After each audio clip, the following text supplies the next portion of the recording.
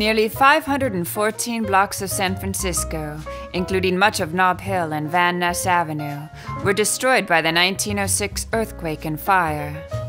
Many beautiful examples of 19th century Victorian architecture were lost in the disaster. Today, some 14,000 Victorians have been preserved west of Van Ness Avenue in the Cow Hollow, Pacific Heights, and Alamo Square neighborhoods. Postcard Row is possibly the most photographed spot in the city. These colorful Victorian houses, or painted ladies, with the San Francisco skyline in the background, have graced many postcards and movie scenes. Capture the view from the center of the park on the edge of Alamo Square at Steiner and Hayes Streets.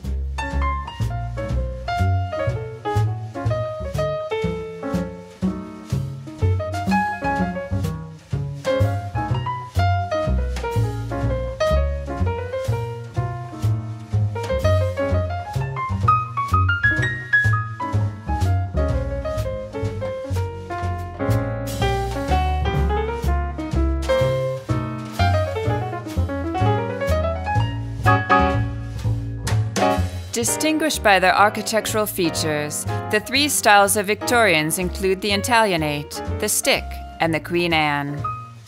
The Italianate, which flourished in the 1870s, is identified by slim pillars flanking the front door and bays with side windows that slant inward. These narrow row houses were inspired by classical Roman ornamentation.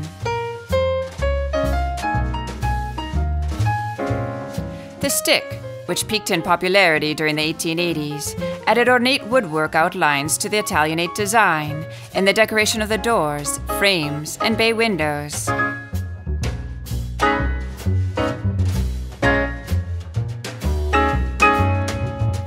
Designs changed dramatically with the Queen Anne Victorians by 1890. Turrets, towers, a steep and gabled roof, arches, spindles, glass-art windows, and sections of shingle siding distinguish the Queen Anne from her predecessors.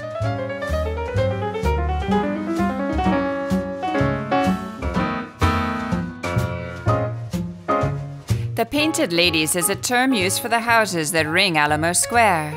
The buildings are painted in 3 or more colors that embellish or enhance their architectural details and are perfectly lined in escalating formation.